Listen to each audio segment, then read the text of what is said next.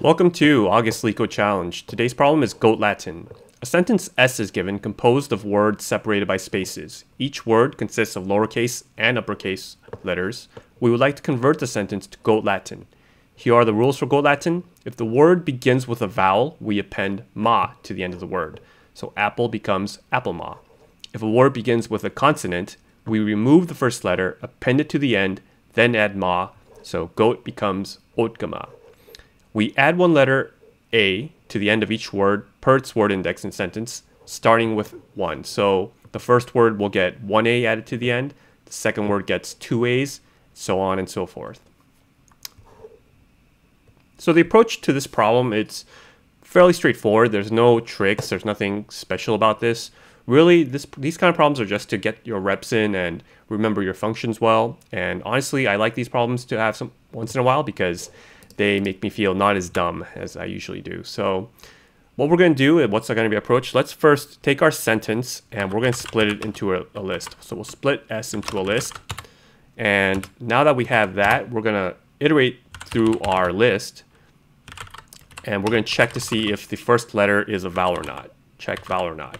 And if it is, then we just add ma to the end of the word, or we restructure it where we add the first letter to the end and then add mas. So this, we have to restructure the word and also add mas. We'll also have to keep track of where we are in this loop to know how many extra A's to end at the end. So extra A's. All right, so once we've done that, really all there's left to do is do our join method and return a string joined by all spaces. So joined by spaces. All right, so that's pretty straightforward. Let's go ahead and start coding this out. Let's first split our string using the split method. And we don't need to pass anything because it'll automatically split it by spaces. We also want to set a output where I'm going to make that an empty list. And this is where we're going to append our restructured word. So let's loop through our list. For what I'm going to do is keep track of the index number, I, word in enumerate S. We want to first check to see if it's a vowel or not, right? So why don't we use a dictionary or a set to check to see if the first letter I should say, is a vowel.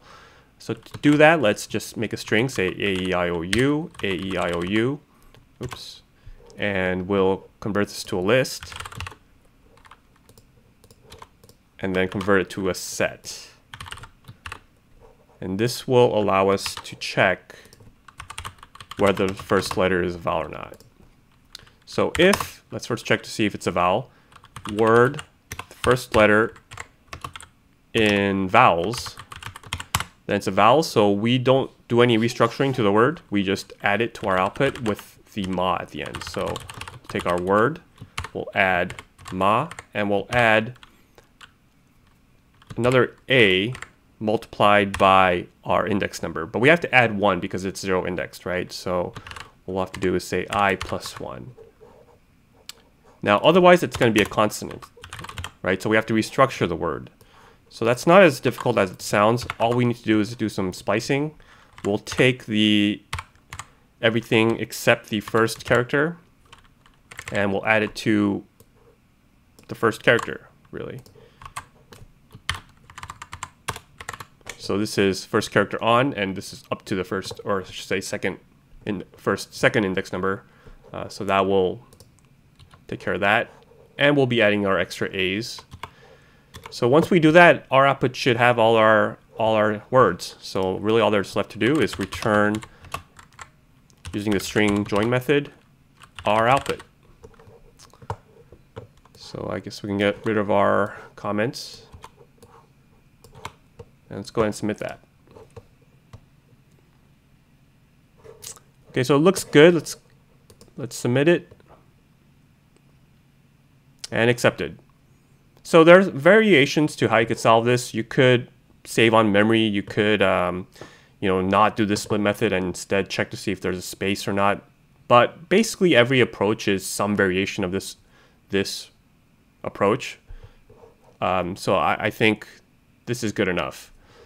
All right, so hope that helps. Thanks for watching my video. Remember, do not trust me. I know nothing.